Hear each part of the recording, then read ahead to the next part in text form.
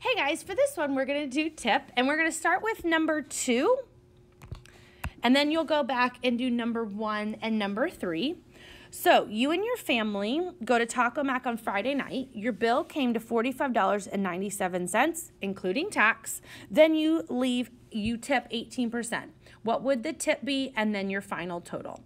So let's go ahead and figure out what 18% of $45.97 is. Think about it as your bill is your whole, so that's going to go as the denominator. Then we don't know our tax, so that's going to be our X. Then 18% goes over 100. Remember, percent always goes over 100. So grab that calculator and cross multiply and divide. So $45.97 times 18. Push the equal sign, divided by 100. Gives you 8.274. The 4 tells the 7 to stay the same. So it is $8.27. So that is your tip. I'm going to go ahead and show you another way that you could do it.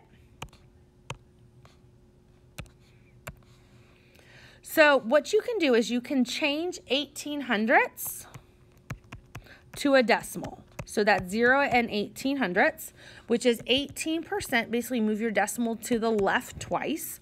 And all you have to do is take your bill, times it by 0 and 1800ths, which gives you the same thing.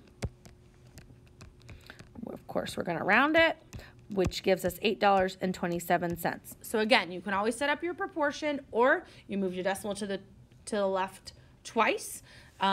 Take your percent over 100, change it to a decimal, and then just multiply it by your bill. So then to figure out our total bill, including the tip, we're going to take our $45.97, add the $8.27, which gives us $54.24. $54.24. So again, you'll find your tip and then add it back to your bill to find your final total bill. Go ahead and do number 1 and 3 and then check the key.